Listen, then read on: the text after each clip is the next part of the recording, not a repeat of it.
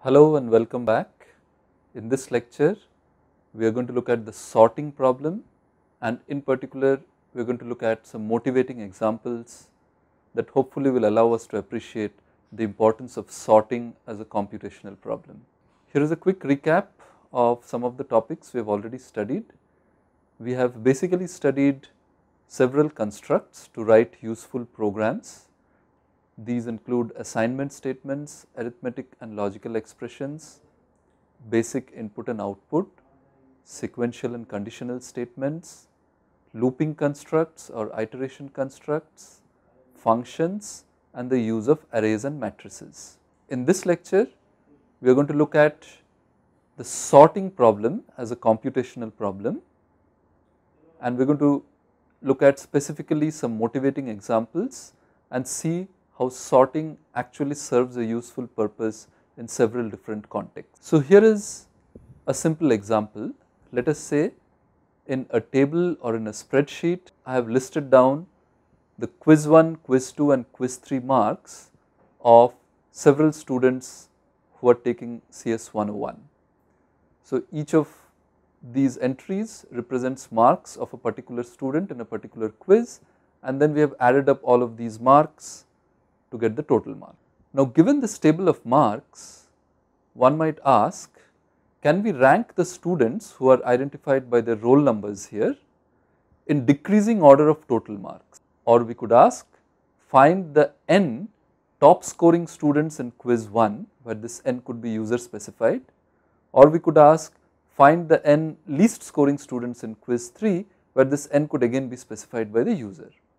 Now if I look at the first problem, rank all students in decreasing order of total marks. So one way I could do this is to inspect this total marks column of all the students and perhaps come up with some annotation saying this is the highest marks, so in decreasing order this would appear first, then this is the next highest mark, so in decreasing order this would appear next, and then we have two students who got 24, so in decreasing order both of them would be at position 3, and then we have 18 and 17. So I could look at the rows of this table and come up with these annotations on these rows, and then by finding out which of the row has the annotation 1, I could find out the highest scoring student, which of the rows has annotation 2, I could find out the next highest scoring student, and so on. Wouldn't it be convenient if, in order to answer this question, I had these rows already sorted or ranked by this order? So basically the row which has the highest marks in it is labeled 1 here. If this row was at the top of this table, and then the row which has the next highest marks, total marks in it, here labeled 2, if this was the second row in it, and so on, then it would be very easy to read off the ranking of students in decreasing order of total marks. So that is exactly what I have done in this slide. I have just rearranged the rows. Now note that when I am rearranging a row, when I am picking a row from here and putting it in the first position, I have to pick the entire row. So the quiz 1 marks, quiz 2 marks, quiz 3 marks, roll number and total marks, all of it comes together in the first position, then all of it comes together in the second position, and so on. So this is how the ranked order of students ranked by total marks might look like. Note that once I have ranked the students by total marks, it is not necessarily the case that they have been ranked by quiz 3 marks, or it is not necessarily the case that they have been ranked by quiz 1 marks. For example, here this appears before this, so it is certainly not ranked in decreasing order of quiz 3 marks. Now if you look at these two entries in between, both of them had the same total marks, 24. So if I am going to rank them, I have to decide who appears first and then who appears next. So which entry appears topmost among equals, and here I could decide that, well, among these two entries which have the same total marks, I could decide to put the one with the lower roll number first and then the one with the next higher roll number. So this could be one criterion, and if I use this criterion, I will get this ranked ordering of students with their total marks. If I am trying to find the n top scoring students in quiz 1, this is what I might get. Once again, there are 3 students who got the same marks in quiz 1, so they are all tied at the second position. How should I list them? How should I order them? So one could say that Well, among these students, rank them in decreasing order of total marks. And similarly, I could say find the n least scoring students in quiz 3. Note here that unlike the previous two examples, I am interested in the least scoring students. So I should probably order them by putting the least scoring student first, then the next higher scoring student, and so on. So in this particular case, the first row would be the student who has scored the least number of marks in quiz 3, then the student who has scored the next higher marks in quiz 3, and so on. And once again here we have two students who have scored the same in quiz 3, and we could order them by total marks, for example. So if you think about this example that we just looked at, here are some observations. We had the same data, which is basically marks of different students in quiz 1, quiz 2, quiz 3, and the total of these 3 quizzes marks. But the different questions that we asked required us to order them by different criteria. So in general, we might be given a collection of data items. In the previous example, each row of the table of marks is a data item, and we might be told how to order these data items. So here I have described it abstractly by saying that we are given an ordering operator such that for every pair of data items di and dj, either di is ordered with respect to dj in this way, or dj is ordered with respect to di in this way. So this is also called a total ordering, and what we are saying is that given a collection of data items and given an ordering operator which actually gives for every pair of data items which is ordered before what, we are now required to rank or sort these data items according to this order. Now as an example of this ordering operator, in the previous quiz marks example, one of the ordering operators we saw was increasing order with respect to quiz 3 marks. Remember, we wanted the lowest quiz 3 marks first and then the next higher quiz 3 marks. So this order was increasing order for quiz 3 marks, and if 2 quiz 3 marks were equal, if 2 students had the same quiz 3 marks, then we wanted to order them in increasing order on total marks. So that defines a particular order, and for every pair of data items, we can order the 2 students in this manner.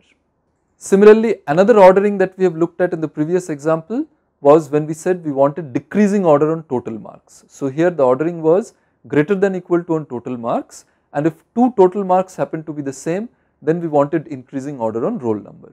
So what you see is that this ordering operator or the comparison operator could be some complex operator like this. However, all that we require is that for every pair of data items, either di, for every pair of data items di and dj, either di should be ordered with respect to dj in this manner, or dj should be ordered with respect to di in this manner.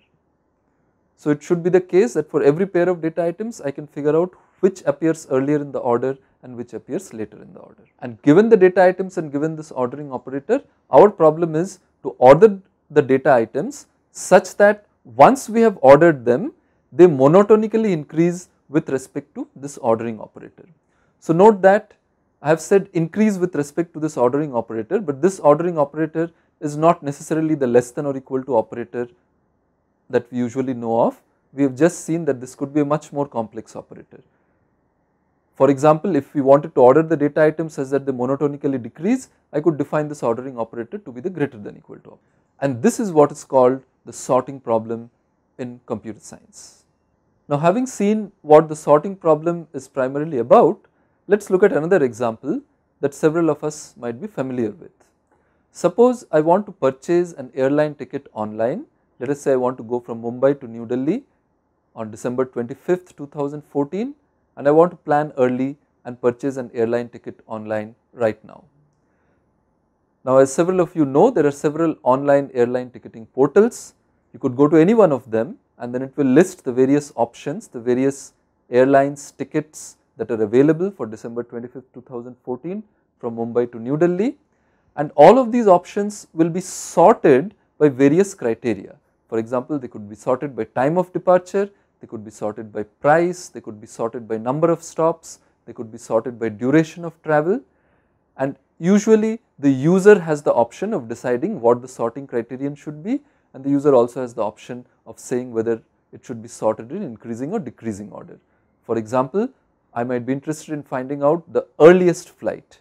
on December 25th, 2014 from Mumbai to New Delhi, or I might be interested in the least expensive flight for the same source and destination on the same date. So basically the user has the option to decide what the sorting criterion is, and the user is usually interested in the top few options, in the top few ranked results for a given criterion, for a given ordering, since these are likely to be the most interesting. I might be interested in the cheapest ticket or the earliest leaving flight. And of course this sorting criterion could vary from one user to the other. What is more useful for one may be less useful for another. So the same data can be sorted by different criterion to come up with different rankings, different orderings. Here is yet another example. Consider a telephone directory. A telephone directory usually consists of a name and telephone number pair for different individuals. Now suppose I listed out this telephone directory in a completely arbitrary order. So here are some names, here are their numbers, and I have listed them out in some completely arbitrary order, and then let us say I ask you to find the telephone numbers of Shiva Iyer or Anjali Verma from this telephone directory. How would you go ahead and do that? Because these numbers are listed in completely arbitrary order, what you would really have to do is you will have to do a brute force sequential search. You will have to look at one name and then the next name and then the next name until you find Shiva Iyer or Anjali Verma. Now this is very inefficient computationally, and one could ask what would happen if the names were sorted alphabetically as in a dictionary by first name and then by last name. So Alex would appear in a dictionary before Anjali because L appears before N and both of them start with A. Similarly, Anjali Singh would appear before Anjali Verma because the first names are the same, but the first letter of the last name here appears before the first letter of the last name here, and then of course Shiva Iyer and Subodh Das might appear, and of course there could be several other names in between. Now if I did sort the names alphabetically as in a dictionary, then if I asked you to find out the phone number of Anjali Singh or Shiva Iyer or Anjali Verma, whatever it is much easier to find a given name. We can first go alphabetically on the first names, and then among different entries with the same first name we could go alphabetically on the second name or the last name. So what you see is that if I could sort the data on some appropriate criterion, here it is alphabetically first on first name and then by last name, then actually searching becomes easier, and in fact this is a very important point that we will revisit again later. So in summary, in this lecture we looked at sorting as a natural computational task, we looked at a few real life contexts in which sorting is applied, and we also had a brief glimpse of how sorting can help searching. And in fact sorting and searching among the two most fundamental problems in computing, and we will have occasion to study these in more detail in the next few lectures. Thank you.